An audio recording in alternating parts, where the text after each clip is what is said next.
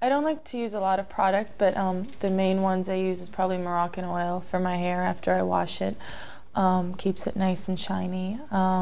Also Chanel foundation, just if I'm going to events or wherever, but I usually try not to wear a lot of makeup.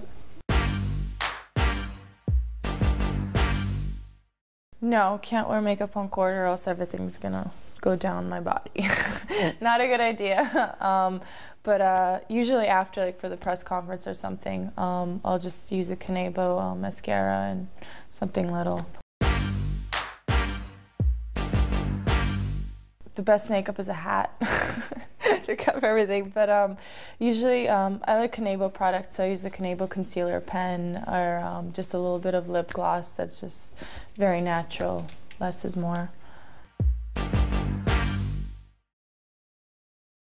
It usually depends on what length my hair is at the time. So if, my hair is a little bit short, I usually have to pin it up. So I put it in a ponytail and then, make sure that there's not a lot of hair around. So I usually use just a couple of pins and that's it. But I don't have anyone do it for me.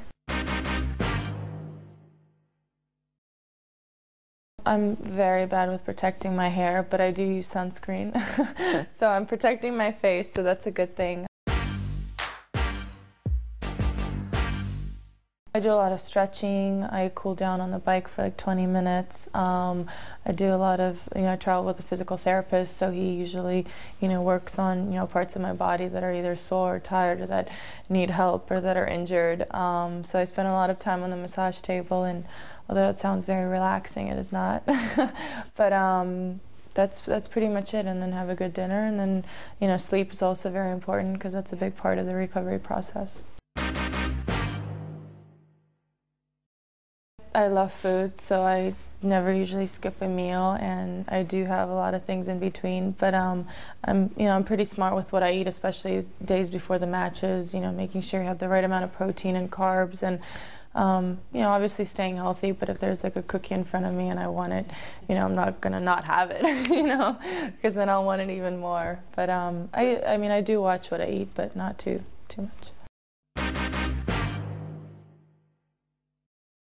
Because I spent the first 7 years of my life in Russia, I got really accustomed to the Russian flavors and of all their traditional dishes. So we had a lot of soups and a lot of different salads and stews, and so still when I have that to this day, that's kind of the yummiest food for me. We have a lot of like dumplings that have different stuffings, and either with just cheese or meat, and the dumpling themselves are made by hand, so the dough is really good. Yeah, I love sweets. It's kind of an issue. But I love red velvet cupcakes and chocolate and caramel and everything that's not supposed to be good for you.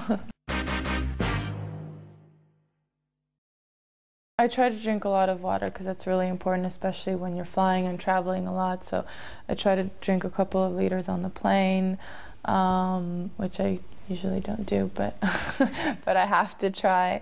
And then during practices, it's very important to stay hydrated, especially when we go to warmer climates. So it's a big part of my hydration, yeah.